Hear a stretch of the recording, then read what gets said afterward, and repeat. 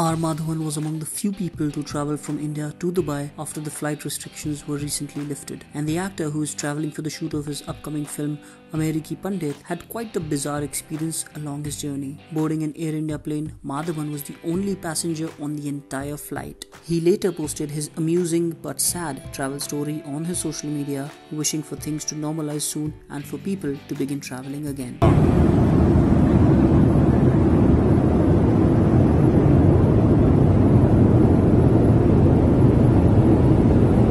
Upon landing, Madhavan again shared a video from a deserted Dubai airport where he was the only passenger coming out of the terminal. The actor recently wrapped shooting for the first season of Netflix's Decoupled. Meanwhile, his ambitious directorial debut, Rocketry: The Nambi Effect, which he also wrote and produced, has been delayed due to the pandemic.